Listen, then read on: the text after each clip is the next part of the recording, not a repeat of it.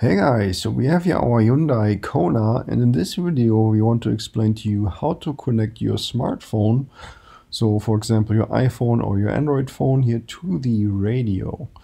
So the first thing we have to do is, as soon as the radio starts, we're going to look for the setup options here. So you press on setup, and then the upper right corner we find Bluetooth, and here we're going into the first line item, that is Bluetooth connection.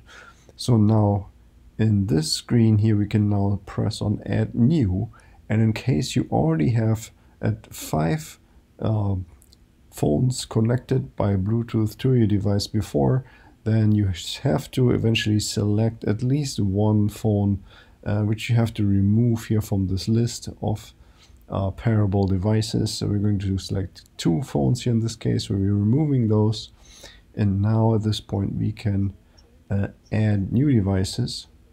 So it already does this. Here we see this pop up, it says add new device, and at this point we're going to switch here to our phone. In this case this is here an iPhone, and here we're going to also go to settings, and here we find then the Bluetooth option, and then we're going to make sure that Bluetooth is enabled, and then in here we're going to see our devices, Bluetooth devices that already have been paired with this phone, and then on the very bottom we find here KONA.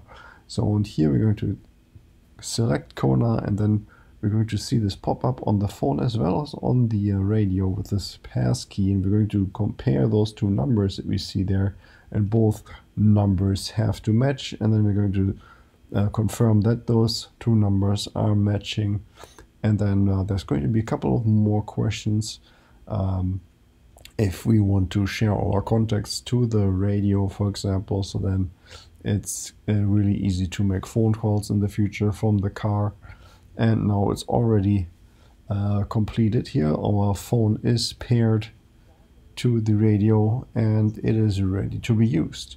Okay, so that was already it for this video. Hope you found the information helpful. And if you have any more questions or comments, then please leave a message below.